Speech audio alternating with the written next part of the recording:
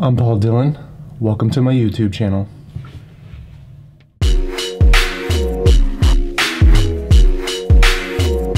While I do want to sharpen my photography skills today, Cody and I are going to head to capture the sunrise. I wanted to share with you guys how I'm able to do all of this while working 40+ hours a week and doing all of the other things that I have to do.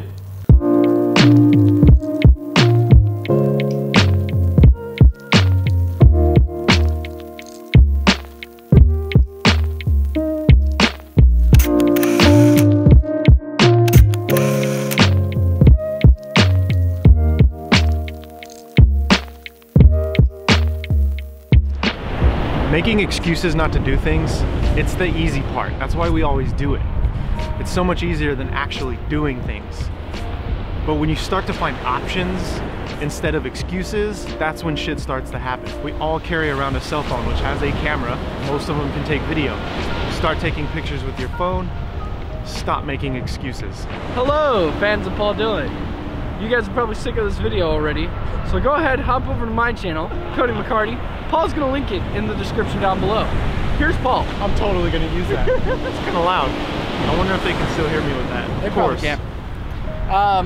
Yeah, so you have 16 hours in a day. Let's say you work a full-time job. You have 8 hours of full-time work. Then you have 16 hours to sleep and recover. You don't have 16 hours of sleep and cover. He said that wrong. There's 24 hours in a day. If you sleep for 8 hours, that leaves you 16 hours of extra time to get shit done. I work a full 8 hours, so that leaves me 8 extra hours to be productive.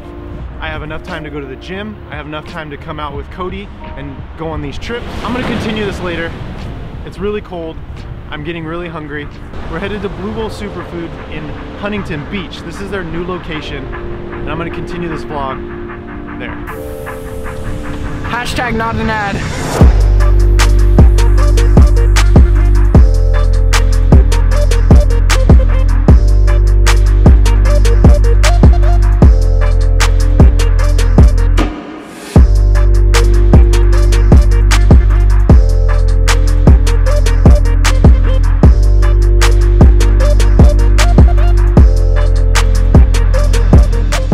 Linda and I came down to Huntington Beach to do a product shoot for one of her clients and also eat that Blue Bowl we just got. Well, she does her thing.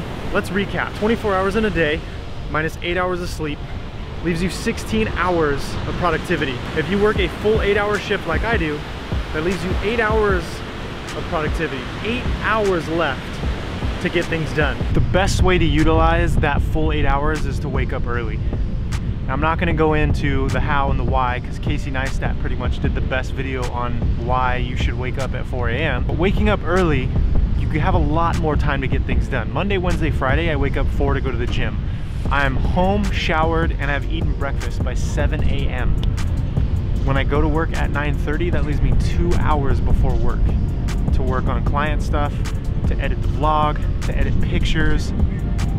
Most important part is you actually gotta want to do it.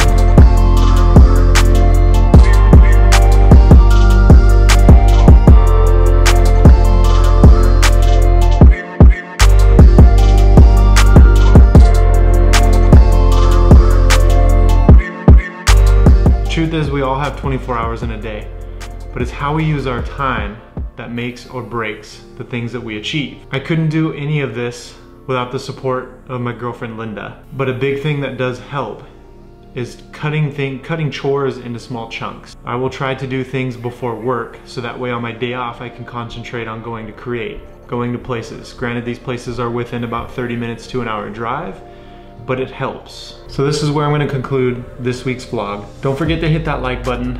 Make sure you're subscribed if you're not already.